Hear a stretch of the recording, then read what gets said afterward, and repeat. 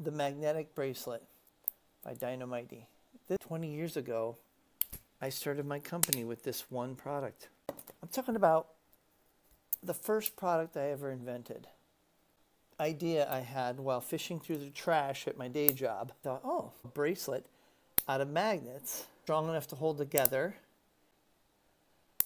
I started designing packaging, a whole brand around it. Put a video on YouTube in November 2006. December, it was the #1 video on YouTube for like 10 days. Changed my life. Also with that, I got knocked off really badly. It gave me enough capital to really go out and risk designing things, creating new products, inventing. That's why I'm always saying, be mighty. Just take that shot. You never know what's going to happen. Be mighty.